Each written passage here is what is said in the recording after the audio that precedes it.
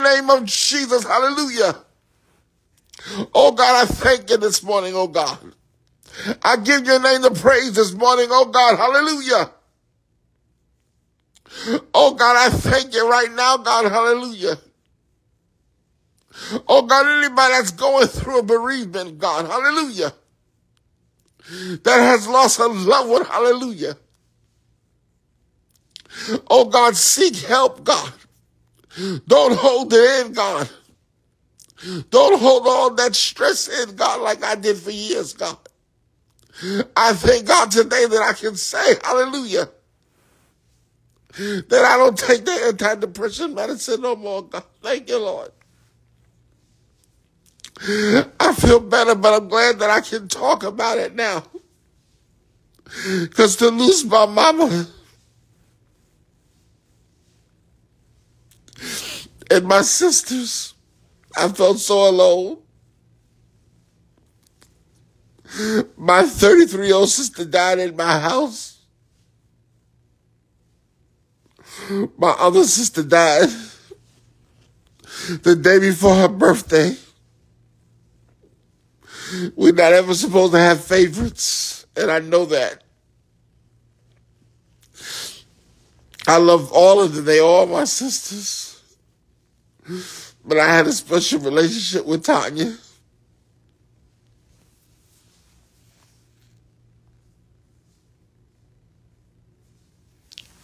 My point is, hold on.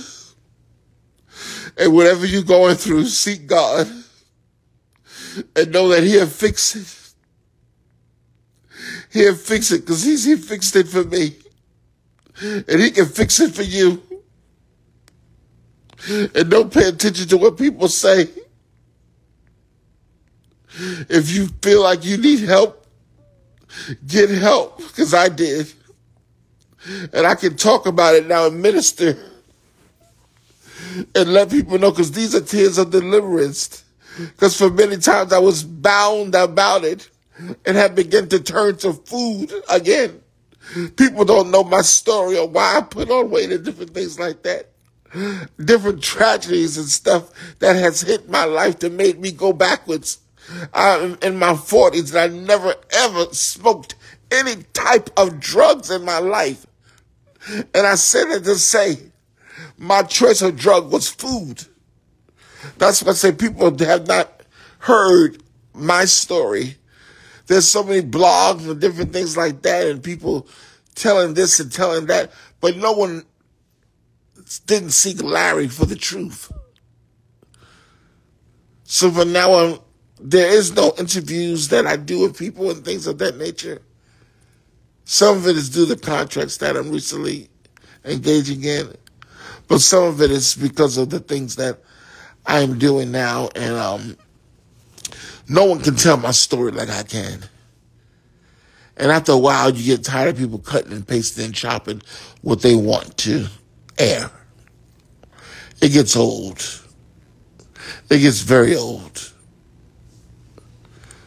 But I thank God that I am back now losing weight and walking and talking and doing well and taking one step at a time. One step at a time. But I had to come on here this morning just to tell you that I take no more antidepressant medicine. And I'm so happy about that. Because I have been on antidepressant medicine. Whew, Jesus help me. I have been on antidepressant medicine for at least 7 years, 8 years. And I'm no longer taking them. And I feel free. I feel free. Do I go to bed sometimes feeling sad? Absolutely. And just a couple months ago, my godmother dropped dead on the telephone with me the day before the anniversary of my sister's death, which would have been March 16th, because she died on her birthday. So I say that to say I've had another incident down here. But my point is, I didn't turn to food like I would have in the past. because I knew better. And at that moment, it was like something had gotten close to my body. And like, after I ate the food, I'm laying there like, what did you just do? Oh my God. And I wasn't thinking. So sometimes we don't think. I'm not a doctor, far from a doctor. So I don't know. But I do talk to a therapist, and they helping me to understand different things. But besides from that, I talk to the head therapist, the head doctor. Hey, glory, which is Jesus. Which is Jesus Almighty. That's who I talk to. I love each and every one of you, and I thank you for joining on this line. Those of you that can, please subscribe to my new YouTube channel where we can build it up.